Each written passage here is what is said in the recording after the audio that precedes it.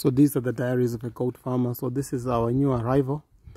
He arrived on the 25th of December, and you might be wondering why he's by himself. So we keep our kids in this section.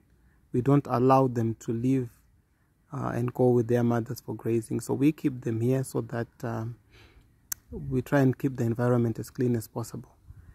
And the mother is there, so that when the mother goes to the field and when she's grazing, she then produces enough milk to feed the baby that's there.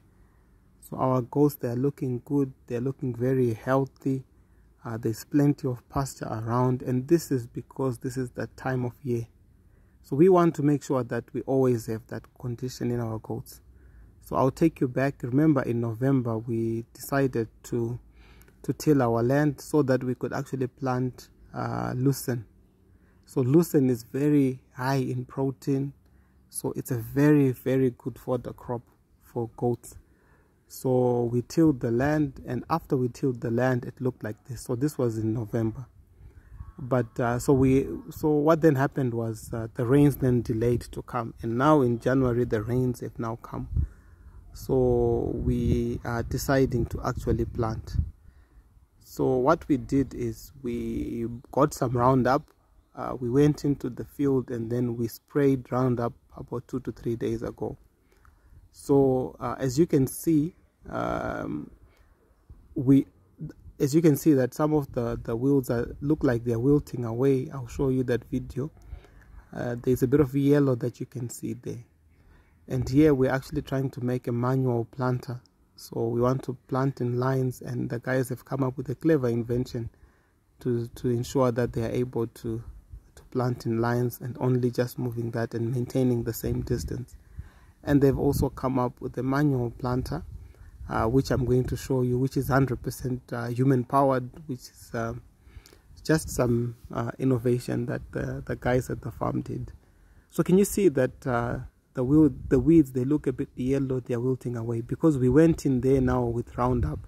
So we sprayed Roundup 2 to 3 days ago, and we are confident that in the next 2 to 3 weeks all these weeds are going to die, and the lucerne that we are planting today is going to actually start growing.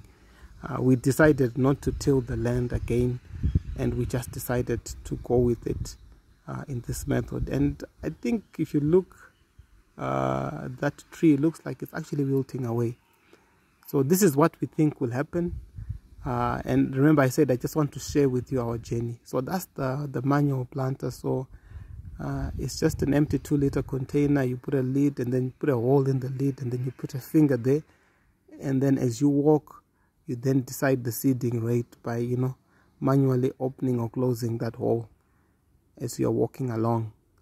So this is how we are doing it. So as you can see, this is how we are planting. So lucerne seed is very small, so if you try and make a hole and try and dig, it won't come out. So it's just better to just do like what we are doing. Just put it on the surface. When it rains, it then covers it up.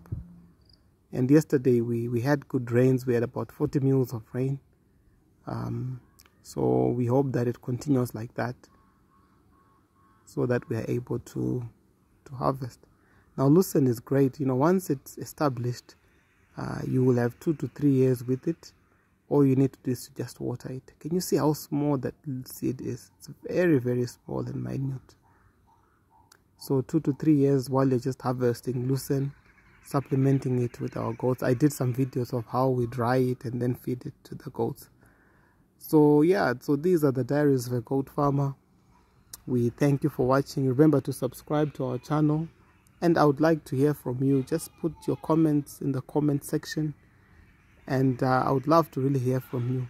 I'll also share the videos next time of if we are successful or not. So part of it we planted in lines, and then part of it we just scattered. So after this, they then put fertilizer. We also limed the soil. So let us see how it goes. So these are the diaries of a goat farmer. Thanks again for watching, and remember, please subscribe to our channel. Bye bye.